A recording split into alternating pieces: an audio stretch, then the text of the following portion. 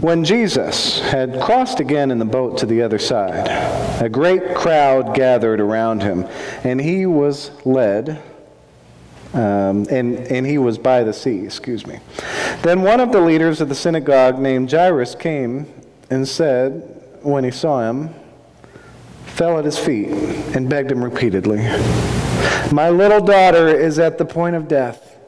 Come and lay your hands on her so that she may be made well and live." So he went with him. And a large crowd gathered and followed him and pressed in on him. Now there was a woman who had been suffering from hemorrhages for 12 years. She had endured much under many physicians and had spent all that she had, and she was no better, but rather grew worse. She had heard about Jesus and came up behind him in the crowd and touched his cloak. For she said, "If I but touch his clothes, I'll be made well." Immediately her hemorrhages stopped. She felt in her body that she was healed of her disease. Immediately aware that power had gone forth from him, Jesus turned about in the crowd and said, "Who touched my clothes?" And his disciples said to him, "You see the crowd pressing in on you. How can you say, 'Who touched me?'" He looked all around to see who'd done it. But the woman, knowing what had happened to her, came in fear and trembling, fell down before him and told him the whole truth. He said to her, "Daughter, your faith has made you well. Go in peace. Be healed of your disease." While he was still speaking, some people came from the leader's house to say, "Your daughter is dead. Why trouble the teacher any further?" But overhearing what they said, Jesus said to the leader of the synagogue, "Do not fear, only believe." He allowed no one to follow him except Peter, James, and John, the brother of James.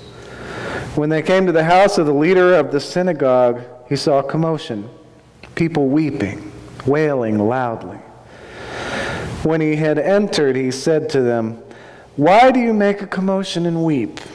The child is not dead, but sleeping." They laughed at him. Then he put them all outside and took the child's father and mother and those who were with him and went in where the child was.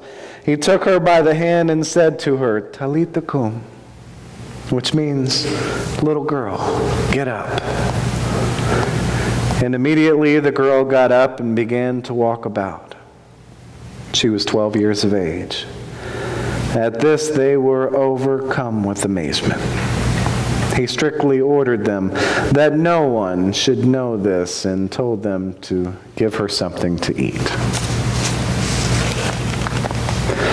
The grass withers and the flower fades, but the word of the Lord lives forever. This is the word of the Lord. Thanks be to God.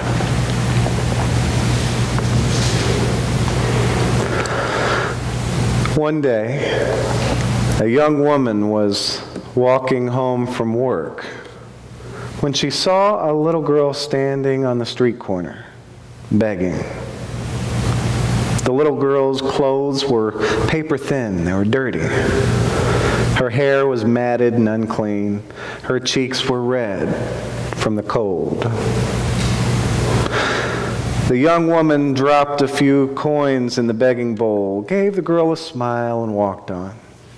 But as she walked, she started to feel guilty.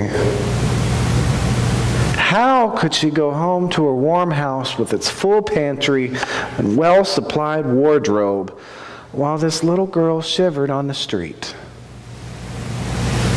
The young woman also began to feel angry with God. She let her feeling be known in a prayer of protest. God, how can you let these sort of things happen? Why don't you do something to help this girl? And then, to her surprise, God answered. God said, I did do something. I created you.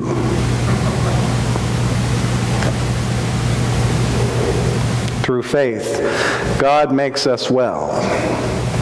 And through faith, God sends us to help make others well. You are invited to contemplate the many ways God has made you well throughout your life, and contemplate the calling God has placed upon your heart.